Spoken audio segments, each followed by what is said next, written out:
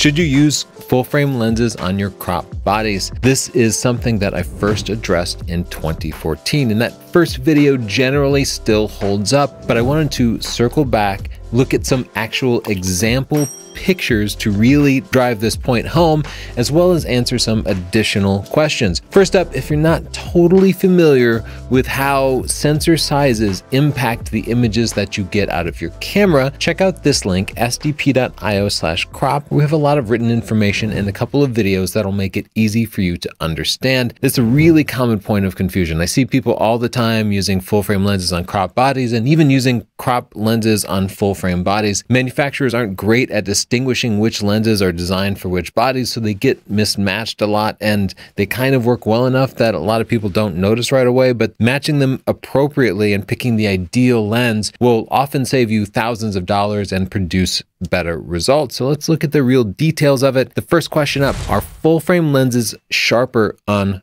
crop bodies? Full frame lenses are designed for large sensors, and many cameras have smaller sensors. You can attach those full frame lenses to the cameras with the smaller sensors. Some people believe the camera with the smaller sensor will produce sharper results. This is because lenses tend to be sharpest in the center of the lens. So let's not debate it theoretically, let's actually get practical and look at some sample pictures that I've taken using the same lens on both a full frame body and an APS-C body. The first example is a Sony a7 Mark III, which has a 24 megapixel sensor with an anti-aliasing filter with the very sharp 16-35 f2.8. I will use the same lens with the Sony a6600, which has a very similar sensor but is smaller. I'm going to adjust the focal length so that we get the same angle of view.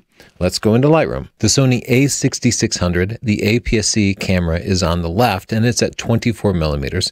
To get the same angle of view, I used a Sony a7 Mark III, a full frame camera, and set the focal length to 35 millimeters. You can see they produce about the same picture. Let's zoom in to check the details, and I'll go right to the edge here where the APS-C camera in theory should be sharper. What we actually see is that the full frame camera is significantly sharper, and this is with a very sharp lens. We would see more drastic results with a less sharp lens. Why does this happen? Why don't we get sharper images from the center of the lens? It's true the center of the lens is sharper, and that does work in the favor of APS-C cameras. But when you put a full frame lens on an APS-C body, you're capturing less than half the detail that lens is producing. Therefore, if you put that same full frame lens on a full frame body, it will be capturing more than twice the detail. Let's take a look at an example with a less sharp lens, the Sony 24-105 f4. Still a good lens, but not quite as sharp. Again, you can see I adjusted the focal length to get a similar angle of view from both cameras. Zooming in, we see quite a bit more detail out of the full frame camera, despite it having a similar anti-aliasing filter and similar megapixels. In both cases, the full frame camera was sharper than the APS-C camera, but it wasn't a huge difference, and you could be happy with both sets of results. And that's kind of why a lot of people who are using full frame lenses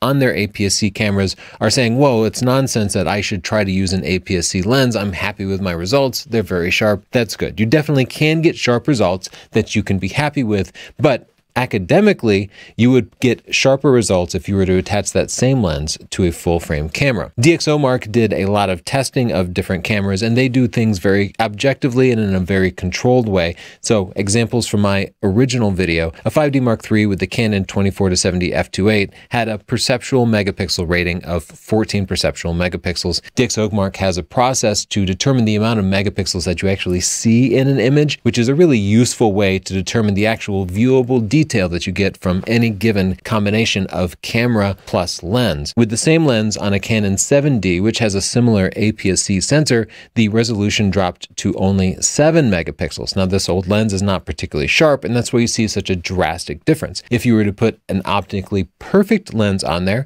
you would get the exact same result. Therefore, using extremely sharp glass on APS-C lenses will still produce good results. Using unsharp lenses will produce less satisfactory results, and you would see a bigger difference upgrading to a full-frame body. Again, using DxOMark's objective measurements as a second point of reference in addition to my own testing, comparing the D610 full-frame camera with the APS-C D7100, we see 13 megapixels versus 9 megapixels. So in summary, are full-frame lenses sharper on crop bodies than they are on full-frame bodies? The answer is no. But depending on the lens, there could be a substantial difference or a very minor difference. And as lenses approach optical perfection, the difference that you would see in those bodies will be less and less. I want to say that this is really hard to test. At one point, I reached out to the general public to take sample pictures for me. And when I reviewed everybody's results, I literally had to discard every single image that was sent to me because nobody did it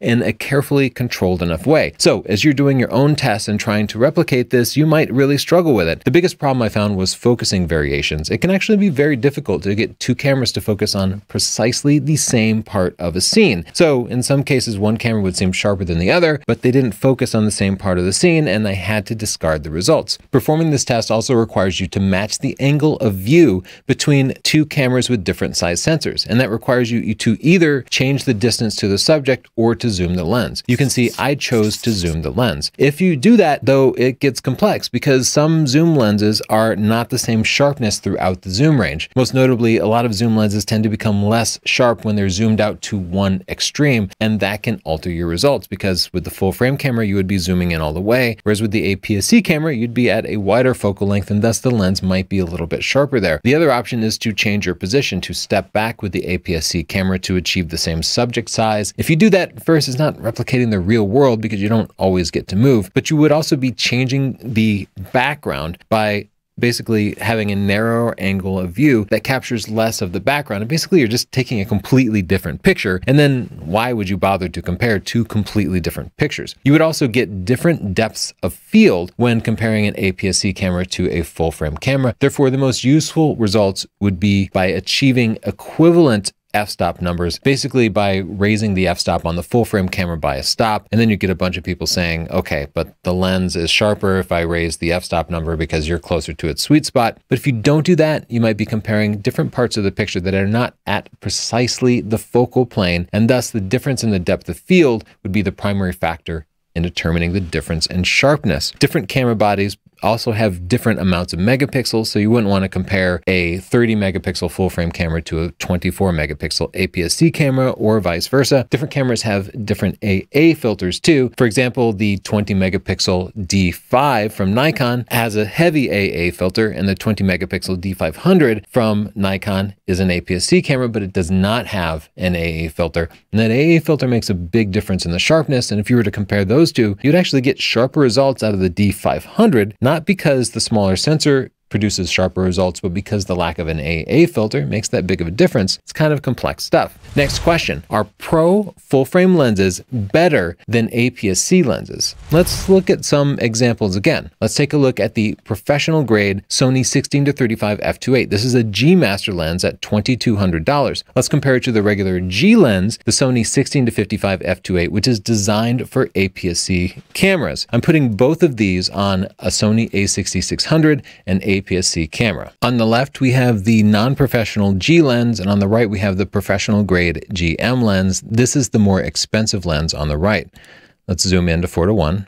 And what we see here are uncannily similar results. Looking closer to the edge of the frame, I can see distinctly more detail out of the APS-C non-professional lens than I do out of the professional grade full frame lens. And that's because the APS-C lens was designed to use just the image circle of the APS-C camera. No detail is being lost. In general, you're better off by using a lens that's optimized for your sensor size. The 16-55 f2.8 G lens is also less expensive and lighter weight. So if you're in the position of choosing between a full frame lens or an APS-C lens, they have the same aperture and such, pick the APS-C lens for your APS-C camera whenever possible. If you look at a third-party source like DxOMark just as a second opinion, you can see their data backs this up. In this example here, using an APS-C body with a professional-grade full-frame lens produced a 7 perceptual megapixel image. Using just a cheap kit lens produced an 8 perceptual megapixel image. Neither one is particularly good, but you get more for your money out of the APS-C lens, and it's smaller. So to answer the question, are pro full-frame lenses better than APS-C lenses? The answer is no. Usually. You're kind of in a conundrum because there are not always professional grade APS-C lenses for you to choose from. If you're in the Canon APS-C world, like maybe you have a Canon M mirrorless body and you want an f2.8 zoom, they don't make one for APS-C lenses, so you would be forced to adapt a full frame DSLR lens, for example, and that's less than ideal. But what else are you going to do? The same applies if you have a Nikon APS-C body like a D5600. There are no professional grade APS-C lenses for them. There's an exception to this. Sigma makes a couple of professional grade APS-C zoom lenses, the 18-35 and 50-100 f1.8, and we previously recommended these because they produce very sharp results under controlled conditions. But in further real-world usage, we have stopped recommending them because of consistent focusing problems on just about any camera. Canon, Nikon, Sony, anything, everybody complains of focusing problems, and we ourselves had pictures, just a lot of important pictures to us, ruined because the cameras would say things were in focus, but they just weren't in focus.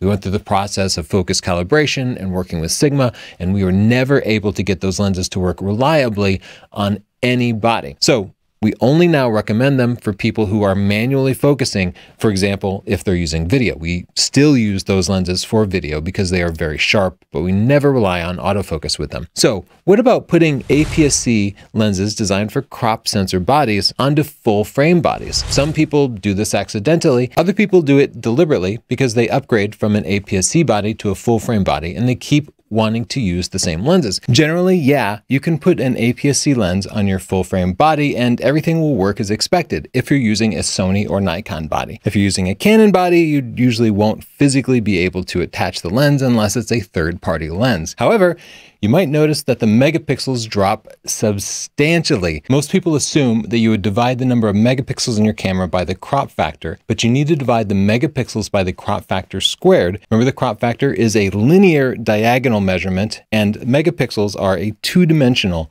unit, so you need to square it to convert it properly. For example, if you have a 24 megapixel full frame camera, you put an APS-C lens on it, you will be producing 10 megapixel images. A 45 megapixel full frame body with an APS-C lens will produce 20 megapixel images, and a 60 megapixel full frame body will produce 26 megapixel images. This is kind of interesting because if you have a 60 megapixel Sony a7 Mark IV, you can use your APS-C lenses and still get results about as sharp as an APS-C camera. Of course, it's way more expensive than just an APS-C camera, but for things like wildlife, it's kind of interesting to know that. We'll talk about wildlife in just a second. First, let's look at examples of full frame bodies with APS-C lenses attached. For example, here's the full frame Sony a7 Mark III with the APS-C 16-55 f2.8. Normally, if you were to attach that lens to the body, you would not notice any difference at all because the body would detect it was an APS-C lens, automatically crop everything, and show you the cropped image in the viewfinder. If you manually set it to not crop and capture the full image,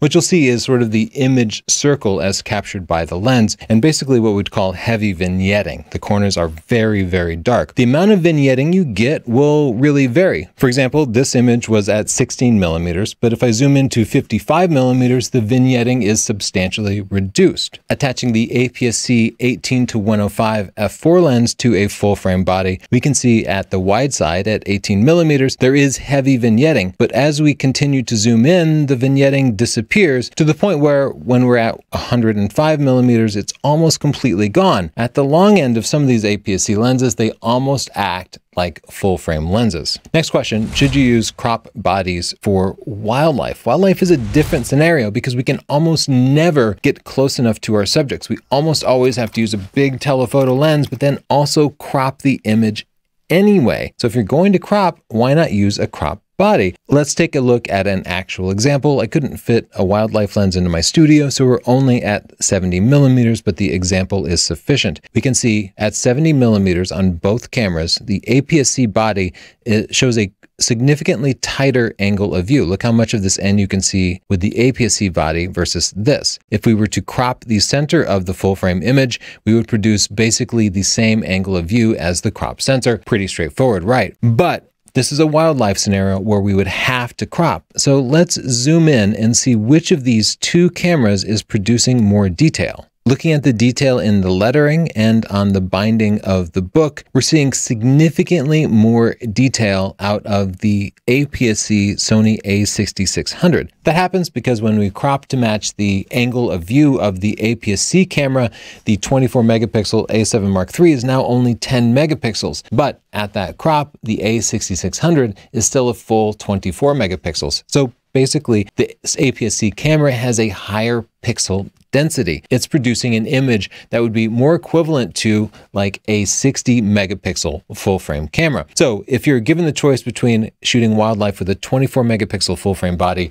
or a 24 megapixel APS-C camera, I would pick the 24 megapixel APS-C camera, knowing I'd have to crop. When I'm given the choice between a 24 megapixel APS-C camera or a 60 megapixel full frame body, I prefer the higher megapixel full frame body because I get a wider angle of view that allows me to better track wildlife through the telephoto lens. And in those situations where I can get close enough that I don't have to crop, I can capture that full 60 megapixels worth of detail. So do crop bodies give more detail when cropping? Yes, if they have a higher pixel density than the full frame camera. You also need to accommodate the anti-aliasing filter. APS-C bodies that do have an anti-aliasing filter might not beat full frame bodies that don't have an anti-aliasing filter. Let's wrap this up. First, I want to say, just love the one you're with. If you're using a full frame lens on your APS-C body and you like the results, great. You don't need to second guess yourself. Don't feel bad. What's most important is that you're happy with the results. I'm not here to make you feel bad. I'm here to help people who are making buying decisions make educated choices, not for people who've already made choices just to assess whether they were right or not. When possible, choose lenses that match your sensor size. If you have a full frame body, choose full frame lenses. If you have an APS-C body, choose APS-C lenses. Those lenses were designed for your sensor size, and anything different is going to give you less than optimal results. It seems obvious, but there's a lot of debate about this on the internet. For wildlife, you need to consider the cropped megapixels because you're going to be cropping a lot. If you're one of the many people who don't have any plans to ever buy a full frame camera, consider Fuji. Fuji makes the X-mount system, which is APS-C only. Every other camera manufacturer used APS-C as a stepping stone to get people to buy their full frame cameras. The camera makers seem to reason that any serious buyers of Sony, Canon, or Nikon bodies would inevitably buy a full frame camera. Thus, they made all their really good glass full frame only. The exception to that is the Fuji X-mount. There is no upgrade path to full frame from APS-C, and thus Fuji made a lot of professional glass in the APS-C format, and that's one of the reasons I so widely recommend the amazing Fuji X-T3 or the other Fuji lenses. You can get some amazing glass. Finally, if you're using an APS-C body with full frame lenses, maybe it's time to upgrade your body so you can take full advantage of those lenses. Hopefully I've shown you that the difference can be pretty dramatic in just sharpness, but the sharpness differences are really dwarfed by other benefits such as increased background blur and better low light performance. For more information about that, circle back to that sdp.io/crop link where I talk more about all the effects of different sensor sizes. Finally, I'd like to show you this really old slide that I had from my previous slide deck that just plugs our books. We have books on Lightroom, Photoshop, a photography buying guide, as well as, of course, Stunning Digital Photography, the #1 photography book in the world with more than 2,000 reviews on Amazon. You can check it out there or visit our store at sdp.io/store.